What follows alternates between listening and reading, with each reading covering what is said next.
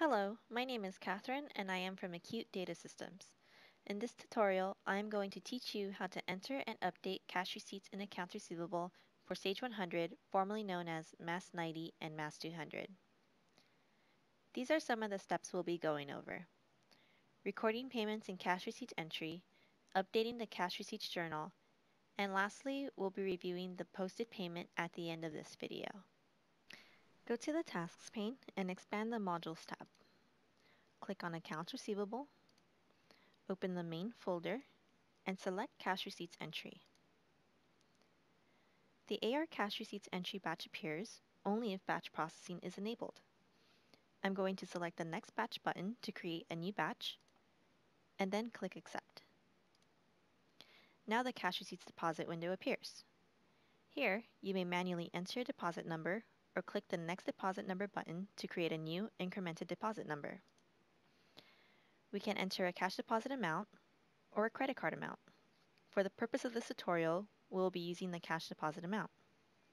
I have one check that I would like to deposit with a total of $25, which I will enter in cash deposit amount, and then click Accept. Now the cash receipts entry window will appear. Let's choose our customer. Click the Lookup button to open the customer list. I'm going to choose ABF, who sent us the check. Click Select. Our check number is 23569. Press Enter to make the header tab accessible. On the amount received, enter $25, and then click the Lines tab. For the invoice number, you can manually enter or look up an invoice, or you can click the Select Invoice list to view open invoices. Make sure to verify that the invoice numbers are correct. Press OK. Once we're finished, click Accept. In the same window, click the printer icon. We're going to see the Print AR Cash Receipts Entry batch. Checkmark the Print button. Click Proceed. Now we see the Cash Receipts Journal. You can click Print or Preview. I'm going to Preview. And now we see the report.